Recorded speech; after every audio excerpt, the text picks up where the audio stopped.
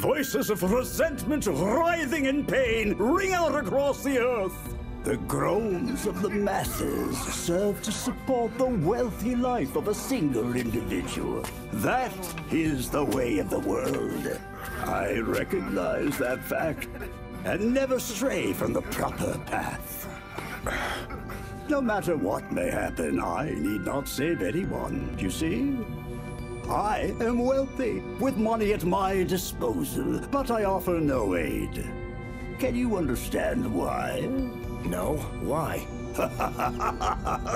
The answer lies here. It's the best part. Ow! Hey, what the hell? Can't you see? It's right here. Right in front of us. Cut it out! You do see it, don't you? Even though he's in pain with his broken legs, I feel none of it.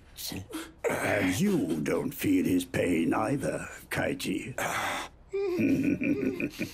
This is it, boy. This is the only truth. We're fine. It doesn't matter how much other people suffer. The only thing that matters is your own happiness. It's that simple.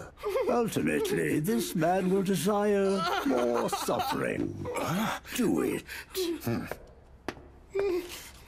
Here. Money. My money.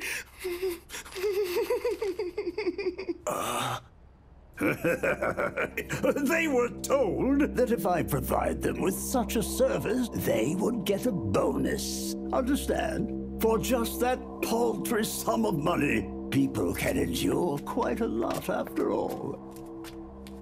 The rich make use of that fact to live comfortably, to be waited upon. A king cannot remain king all on his own.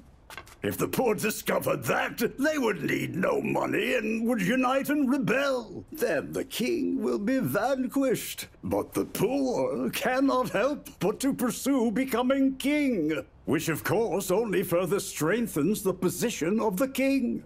They simply cannot escape this fruitless paradox. So long as they want money, the king has the power, and they stay slaves.